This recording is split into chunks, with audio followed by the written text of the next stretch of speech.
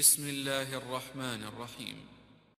شهر رمضان الذي أنزل فيه القرآن هدى للناس وبينات من الهدى والفرقان. عليكم السلام ورحمة الله وبركاته. হারুন ইসলাম ভাই দোহা কাতার থেকে জানতে চেয়েছেন দুটি জিনিস। প্রথম জিনিস হচ্ছে যে তিনি মায়ের খিদমত করতে পারেননি, মা মারা গেছেন, আল্লাহুম্মা গফিরলাহা ওয়ারহামহা। জি হ্যাঁ, মা বাবা মারা গেলে মা বাবার যে খিদমত আমাদের করা উচিত, সেই খিদমত যদি আমরা না করতে পারি কোনো কারণে, যে কোনো কারণে, বিদেশে থাকার কারণে কিংবা ছোট থাকার কারণে, তাহলে আমরা বড় হলে মা বাবার মৃত্যুর পরে সেই খিদমতটা আমরা কিভাবে পুষিয়ে নিতে পারবো।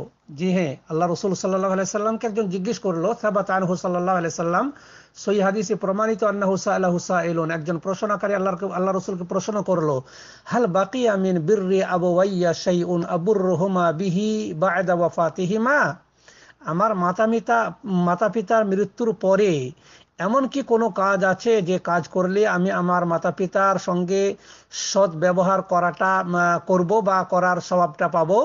আল্লাহ ক্বালা নবী সাল্লাল্লাহু আলাইহি ওয়াসাল্লাম, তখন নবী সাল্লাল্লাহু আলাইহি ওয়াসাল্লাম বললেন, হ্যাঁ, আসসালাতু আলাইহিমা, তাদের জন্য দোয়া করা। আপনি চলতে ফিরতে উঠতে বসতে রব্বির হামহুমা কামা রব্বায়ানি সগীরা, এই দোয়াটা করবেন। কিংবা আল্লাহুম্মা গফিরলি ওয়ালিওয়ালিদাই, আল্লাহুম্মা গফিরলি ওয়ালিওয়ালিদাই, এই দোয়াটা করবেন। তারপরে বল ইস্তিগফারু লাহুমা, তাদের জন্য ইস্তিগফার করা।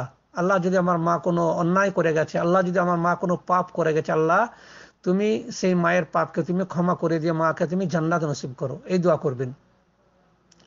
2 নম্বর। 3 নম্বর হচ্ছে ইনফাদু আহাদিহিমা মিন বা'দিহিমা, আপনার মা যদি কোনো ওসিয়ত করে গিয়ে থাকেন মৃত্যুর আগে, তাহলে সেই ওসিয়তটা পূরণ করা। জি, মাদ্রাসা মসজিদের নামে কিছু জমি জায়গা কিংবা টাকা পয়সা দেওয়ার যদি ওসিয়ত করে থাকেন, কিংবা বিশেষ করে আপনাকে যদি ওসিয়ত করে থাকেন যে তুমি মাদ্রাসায় পড়াশোনা করবে, তুমি আলেম হবে, তাহলে আপনার উচিত হচ্ছে মাদ্রাসায় পড়াশোনা করে আলেম হওয়া, কিংবা টাকা পয়সার কোনো ওসিয়ত করে থাকলে সে টাকা পয়সা সেখানে দেওয়া।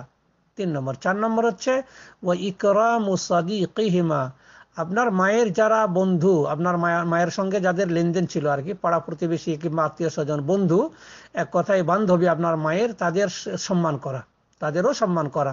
মা বেঁচে নেই কিন্তু মায়ের বন্ধুরা বেঁচে আছে, তাদেরও সম্মান করা।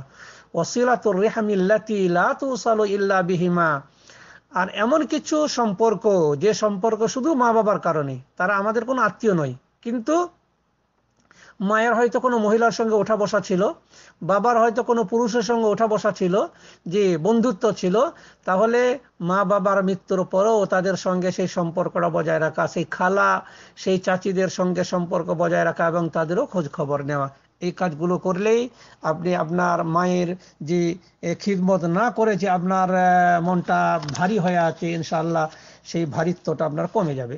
2 নম্বর কথা হচ্ছে যে প্রথম রাকাতে কিংবা তৃতীয় রাকাতে, প্রথম রাকাতে 4 রাকাত বিশিষ্ট নামাজে প্রথম রাকাতের পরে আমরা যখন দ্বিতীয় রাকাতের জন্য উঠি, অনেকে আছি দ্বিতীয় সাজদার পরে একটু বসি। জি, তো আল্লাহু আকবারটা আপনি বসার আগে বলে নেবেন, বসার আগেই আল্লাহু আকবার, তারপরে বসবেন, তারপরে এমনি উঠে যাবেন। জি, আর ওঠার সময় আল্লাহু আকবার বলার কোনো দরকার নেই যদি বসেন।